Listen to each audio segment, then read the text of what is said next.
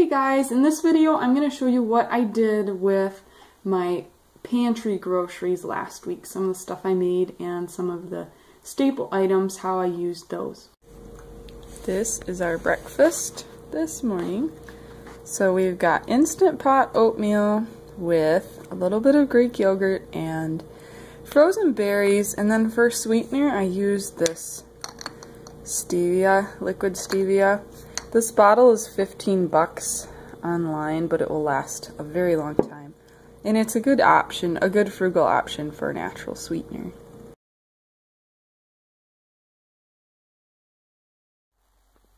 My 2 pounds of beans made 3 quarts, almost exactly, 3 quarts of cooked pinto beans. So I'm probably going to use one for refried beans, another for like soups and just adding to stuff. And then, who knows, I might do half and half. So, it's a late night here, just me and baby girl, and I decided to make some tortillas with my flour that I showed you earlier, and then we've got some oil and salt and water, and that was all that I put in these tortillas. Now I'm cooking it in a little cast iron skillet. If I were doing a bunch of them, if I weren't just cooking for myself tonight, hey, what do you want? I would use like a griddle, but tonight it's just me.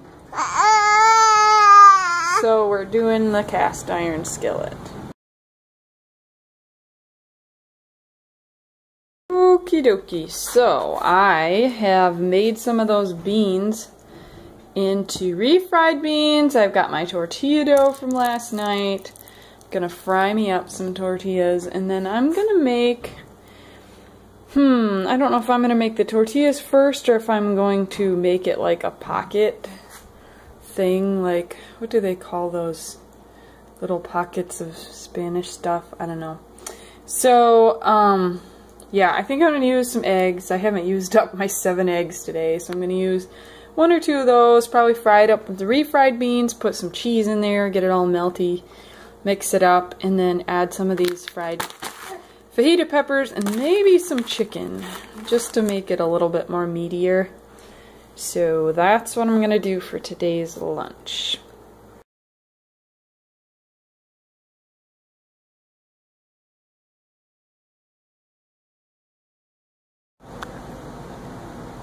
Hey guys, so Thursday's soup and sandwich day. We had sandwiches for lunch, so now I'm going to make chili for dinner. We've got an onion over here, some homemade taco seasoning, garlic powder, because I'd love to put some fresh garlic in there, but we don't have any. So garlic powder, a can of tomato paste that I opened a couple days ago, that enchilada sauce that I mentioned last week, some beans that were part of our weekly groceries, some homemade chili powder there, and yellow peppers, some chicken, and then we've got some cheese here for topping. So that is going to be our chili. So here is the chili. It is finished. I did put some green onions in there, some fresh, or chives, I'm sorry. So some fresh chives from a pot that I've got. So let me ask you, does this look watered down? Because I got roasted. Somebody left a 1-star review for my book, and she was just vehement that I actually suggested adding more water to this chili if you don't have quite enough.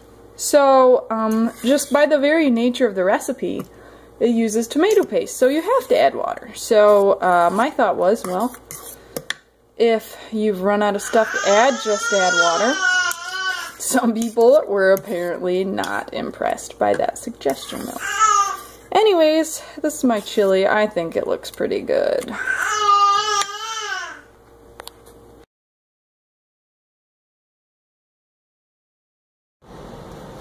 It is Saturday, and I made some bread in my handy dandy bread machine.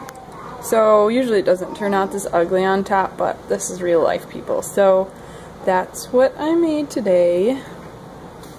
That's my recipe there. It's really simple, pretty cheap. So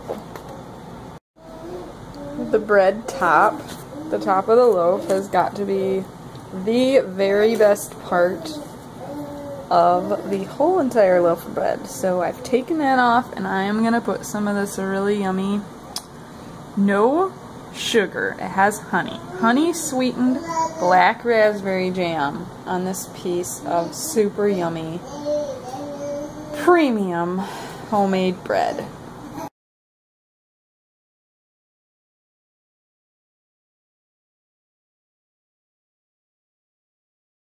Hope you like this video. If you do, be sure to click the like button below and subscribe for more cooking and menu planning videos.